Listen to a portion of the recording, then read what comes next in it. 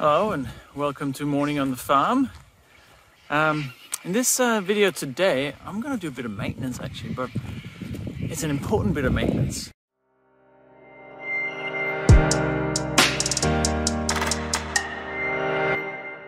So I have a lot of outdoor stuff. As you can see, we live on a farm, you know, hay bales and things.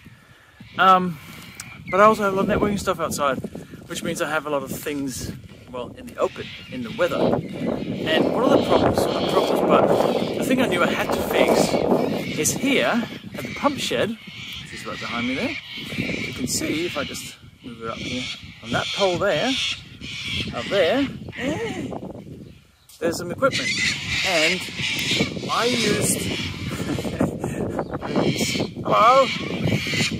used indoor rated cables, and I know I did this because I just had to get it done when I was doing it, but I knew I had to upgrade it at some point. So today I'm going to change indoor rated cables to outdoor rated cables, talk a bit about why that's important and what the difference is. I'm going to replace some of the cables up here, going up to all this stuff here, that mess there, with some proper outdoor rated, UV rated cables. So that's the bit we're replacing. This is the flex switch from Unifi. So this is an outdoor rated switch, and I have this very nice case, I can't remember what it's called, flex switch case thing, which houses the actual switch, which is sitting right there, like a Christmas tree. So this is PoE power. It's kind of cool actually. You can power it from another switch if you had one nearby. I don't, so I have a PoE injector. But these are the problems, right? Look at this. I have all these indoor rated cables here that we need to replace because they're just getting crusty, but I'll show you that. So there's one for my nano station, which gets the connection up here. There's one for an outdoor access point, the Flex HD. There's one for camera Llama Cam 1, and there's one for Llama Cam 2, which is that one there. So those four I'm going to change so that they're now proper outdoor UV rated cable. But let's do that.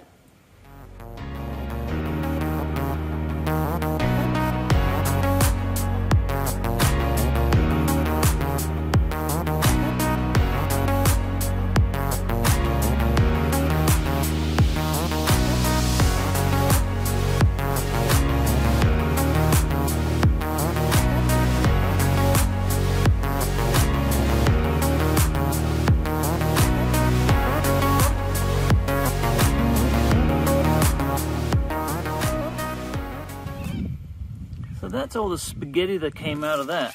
It's a lot of cable, and you can see it's even got different colors and everything. So instead, I'm going to replace it with these lovely things. So let me just show you sort of what the difference is to some effect, but let me just put that down here. All right, so you can see this stuff here. So this thing is quite soft, and it's quite pliable, indoor rated, and usually it has a, there you go, standard on it. There's this patch cable and up to 75 degrees. So it doesn't actually say indoor, but I know it's indoor rated. I'm not sure what the exact standard is, but this is all rubbish. What happens is that when this is out in the sun, the casing, the outer casing on here, cracks. And then the wires get exposed, and then they crack the outer, and then you get shortages and all sorts. Water gets into it. It's really nasty. So don't use these outdoors, even though I did, but I knew, replace them. Instead, you use these things, which are outdoor rated cables.